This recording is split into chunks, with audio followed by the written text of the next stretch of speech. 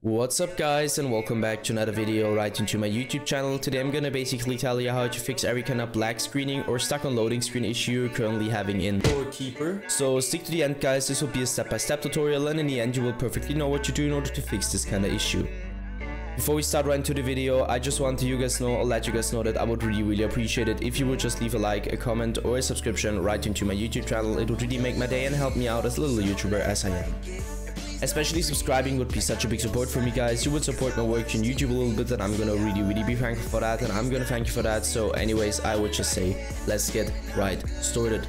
So the first step I would recommend doing for everybody, or the main step, is gonna be to navigate to the very bottom left corner of your screen, where you're gonna left click your Windows symbol, and use a Windows search function in order to find Windows Defender Firewall. So you're gonna type it in, and once this one pops up, I want you to click Windows Defender Firewall. Just simply hit enter or left click it.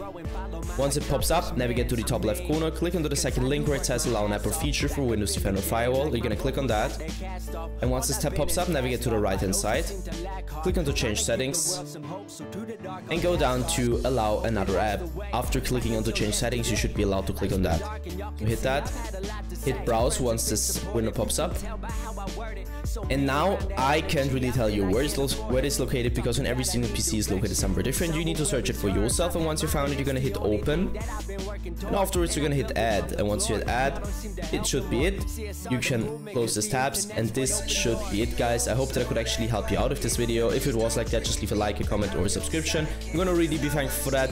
And yeah guys, anyways, I would just say have a nice day, see you at the next one, and bye.